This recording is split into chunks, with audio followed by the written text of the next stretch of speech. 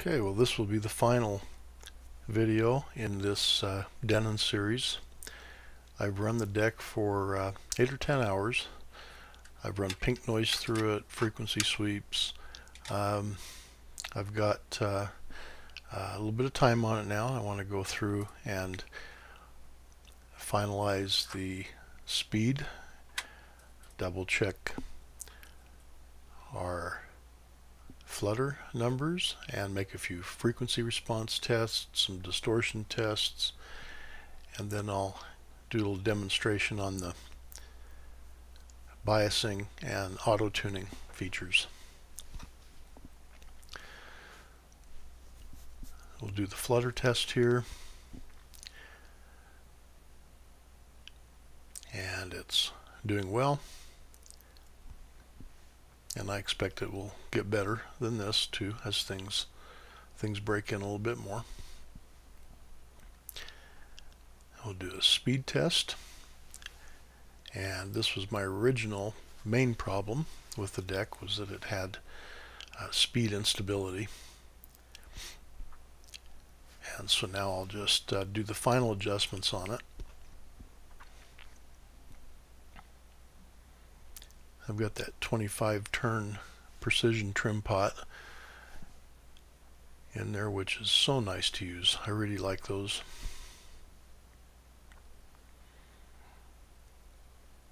And I like to run these 0.07 to about 0.12 on the plus side.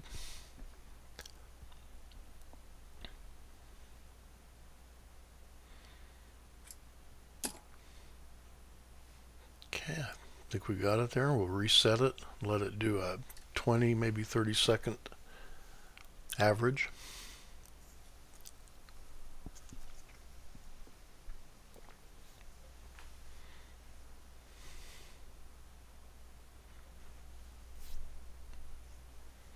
And right there,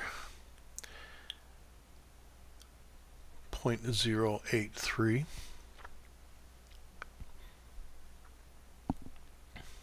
Which is very good for 30 seconds, 0.076. That's right where I like to run them.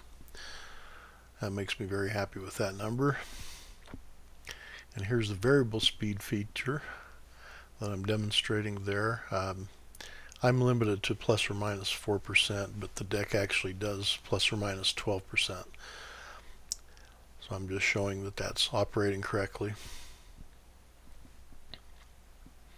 Back to the fixed speed.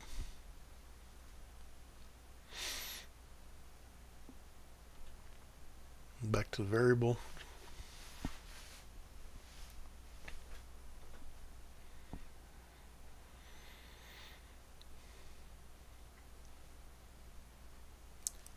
Okay, well, let's do a frequency response test. I've got that dialed in now. I did that at the tail end of the first video, but I've had a little bit more time to work with it now, and I've done a lot of recapping on it. I should say 8 or 10 hours on, I used a lot of the Silmic 2 capacitors on here, and they're thought and more or less recognized to need about 100 hours of burn-in time before they sound their best. And so that will be an ongoing process for the next owner. Okay, and here we are with frequency response on the metal tape. This is not having run the auto tune yet.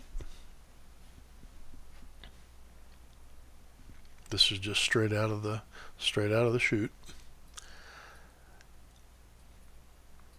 and it's quite good. Up there at 20 kilohertz. It's down, 1.1 dB, 1.4 dB, 21 kilohertz. It's down, it's still within that 3 dB envelope.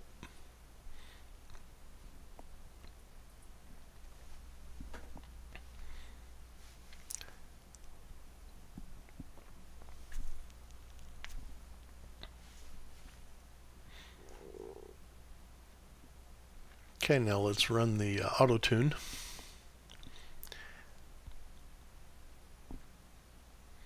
And I'll demonstrate this a little bit better at the end of the tape. I know it's a little bit hard to see.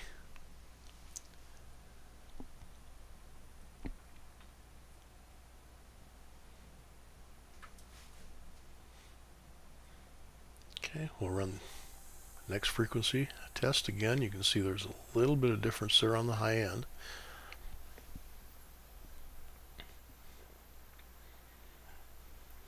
A little bit flatter curve. It works quite well.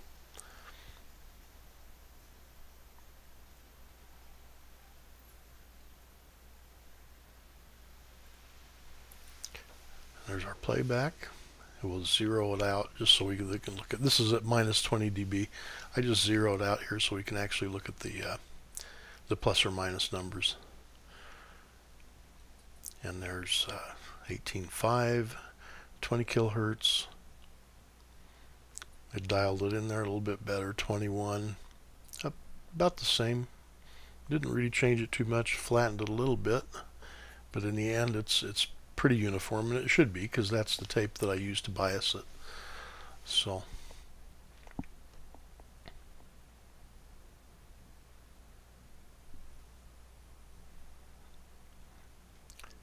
the spec on it on this deck is 20 to 20. This one's going out to 21.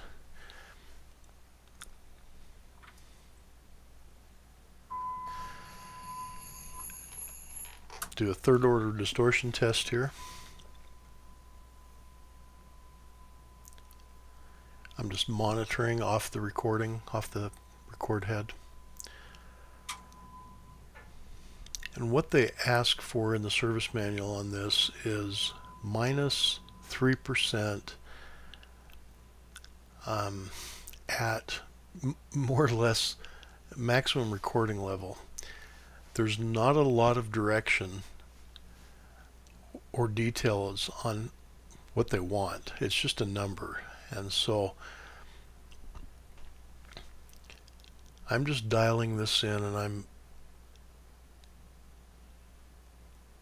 testing it on Dolby S, and then running up the inputs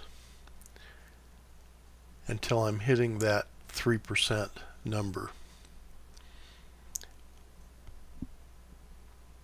And that ends up being right about plus 4 dB.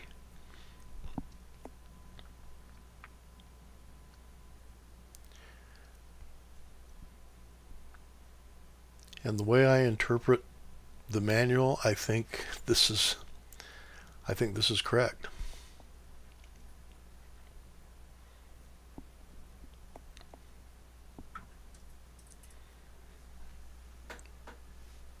Okay, so there's that.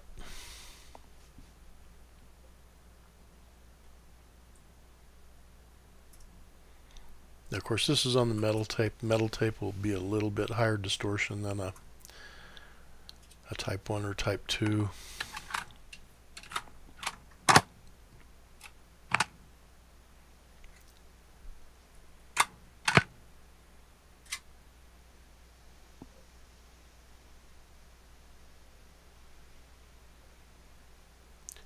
I'll try it on our traditional SA TDK tape.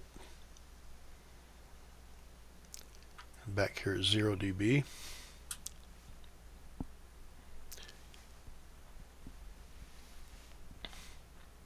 And we'll run the frequency on that. I'm going to stop this at 1000 Hertz because just to speed the test up a little bit. It won't change on the low end. I'm just interested in the high end here. And so you can see it at 20 kilohertz. I'm still within that 3 dB envelope. And there is extended frequency response. And that is not auto-tuned. That was just straight.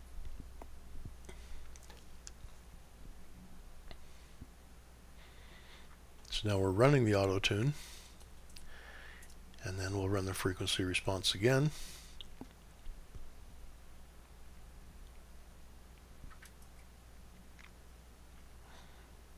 And you'll see that it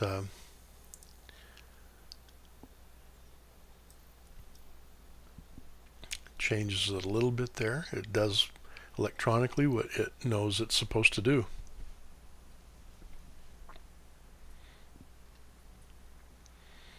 Now you can see there's a little bit of difference on that left channel. It's not quite getting it up to where it was before the auto tune was run, and so this is why I like to use the bias trim. Another reason why I like to use the bias trim on it, to just dial this in a little bit, even when it's all electronic and all the bells and whistles. Sometimes you just have to tweak it a little bit. And so what I'm doing here is I'm just putting it right about the first mark to the left, just to get that left channel up a little higher. And then we'll run it again. And of course this is done, I'm doing it with a measuring instrument, but when you're making a tape you do it by ear and what sounds right. And it's very easy to do.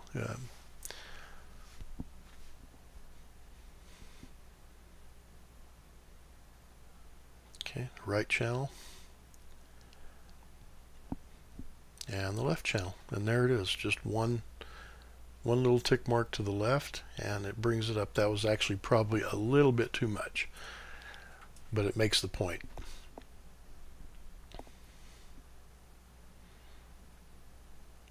Here's just running straight off the tape, very similar.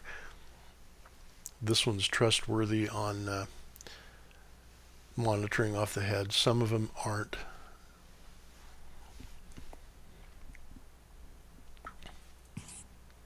So in reality I would probably dial that maybe half a tick mark, or maybe 3/4 tick mark. I wouldn't maybe go the whole direction, or the whole number. Alright, so that's well within the, and you would expect on the chrome tape now we'd be looking at 19 kilohertz, not 20. About 1,000 kilohertz less, or 1,000 hertz less frequency response on a chrome tape.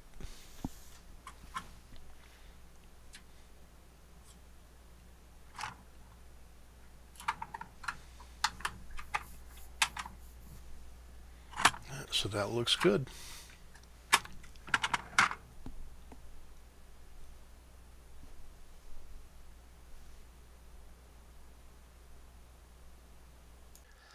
What I'd like to do now is demonstrate the auto-tune function on it along with the bias trim and how they work and why I really like them. I've got the deck hooked up to my Nakamichi T100 and I'm generating pink noise from it, and I'm going to record the pink noise to a tape, auto-tuning it, and then using the bias trim to demonstrate how this works. And I'm trying to get a high quality audio recording. I'm not sure how well YouTube's algorithm will compress it if it's even audible, but I'm trying, and I'm using pink noise. It's a good way to do it, but I'm trying not to get dinged again for copyright violation, so that's why I'm doing it this way. So I've got my pink noise generator, and that's what this will sound like, and I know that this will be pretty irritating to listen to, but it's the way I kind of need to do it here. So okay, that's what we'll be listening to. So I'll put in first here a D60 TDK.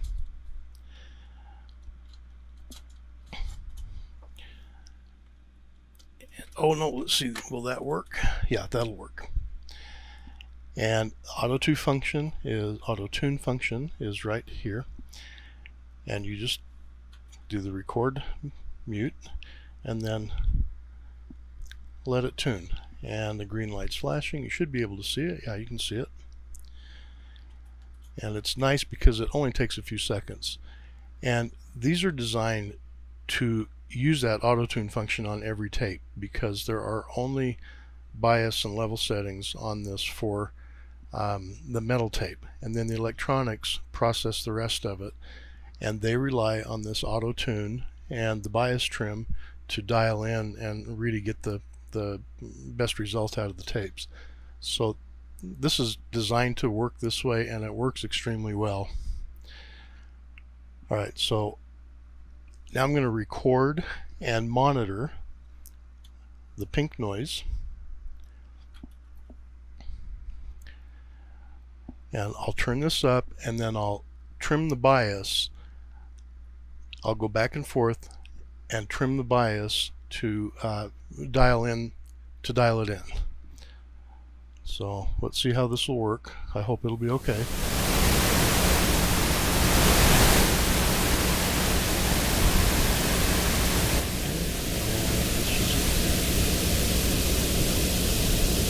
Right about there.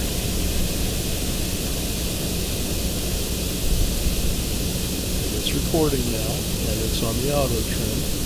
And here's the tape, and here's the source.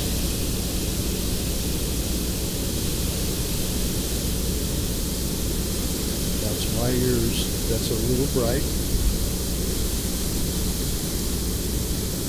So I'm going to turn the bias trim to the right, over bias it. Let's just maybe try to stay out of the camera here. Alright, let me just show it this way. I'll just turn it to the extreme both directions.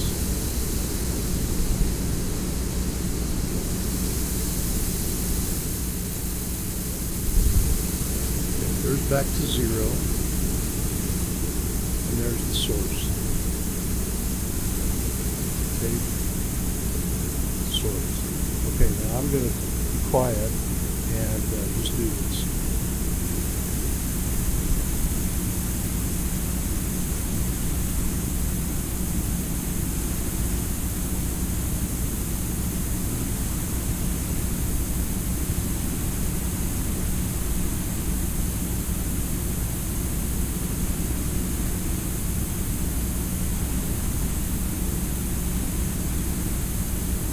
Now to my ears,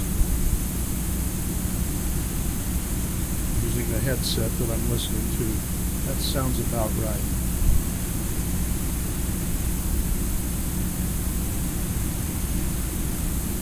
And what I'm listening for is the high end of this pink noise. I'm just looking to balance it out.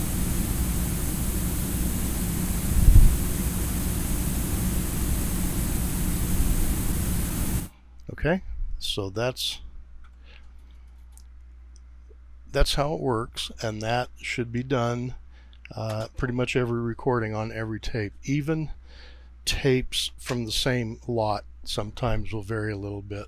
So it's a nice feature, and even though a tape might be biased perfectly, you know, sometimes it sounds a little better with a little over, a little under bias. And so I like this when you don't have complete manual controls or fully manual controls. This is really a good option. Alright, what I have here, this is a bulk TDK, apparently, chrome tape from NAC, probably the last batch they ever had. And they're not really good tapes. They're very hard to bias. They don't sound terrible, but they're just a difficult tape to deal with. I think this deck does a pretty good job on these. Actually does an excellent job. Alright, so we'll run the auto tune.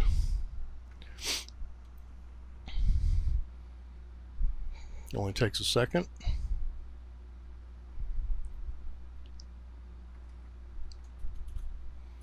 I think it maybe took a little bit longer on that one, but that's understandable. It's a hard tape to bias. Okay, so we're on type 2. And we're going to start the recording. Bring up the volume. on the pink noise. Got to get myself set up here so I can hear it.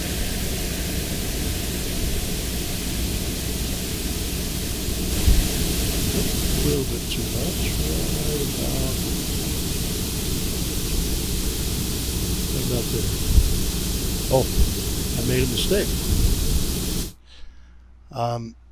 One thing that we need to be aware of is if the bias is trimmed here, it will take that into account when it does the auto tune. So you have to zero the bias back before you do the auto tune. Okay, there, start the auto tune.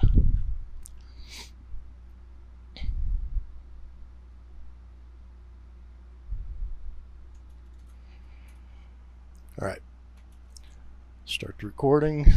Let's monitor the tape, bring the volume up,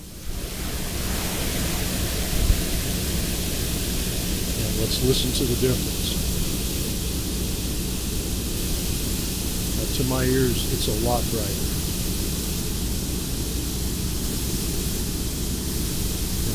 So again, I'm going to over bias.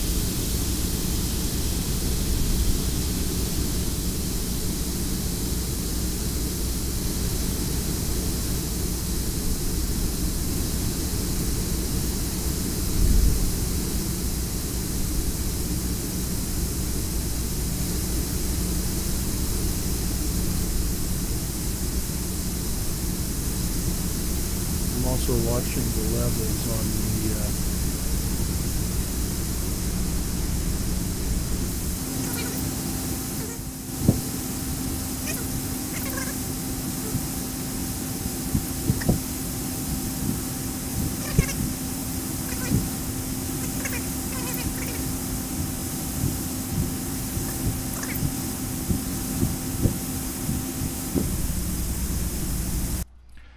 It's obviously easier, I think, with music than it is with pink noise, but I just wanted to demonstrate how that works, and it does work extremely well.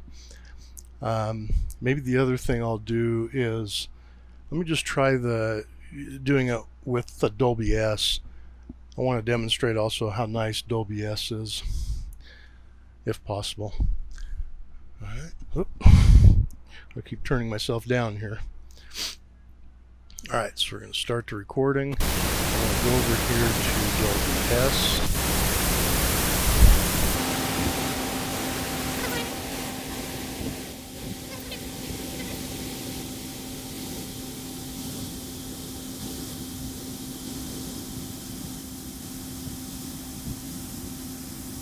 Okay, so there we go. Anyway, that's how that works.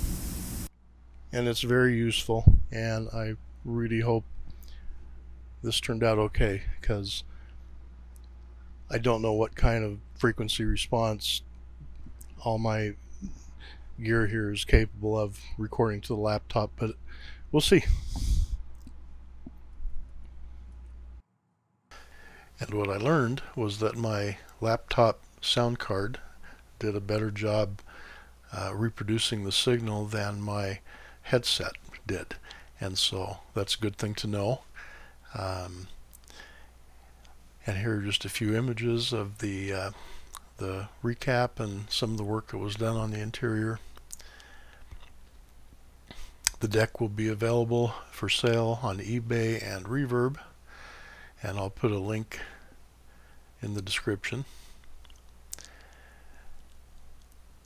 And I hope you enjoyed this series. I enjoyed making it. It's a modern deck with modern features and plays back beautifully, of course, but I also like to make sure that the recording's working correctly. So thank you for joining me. Enjoy the slideshow.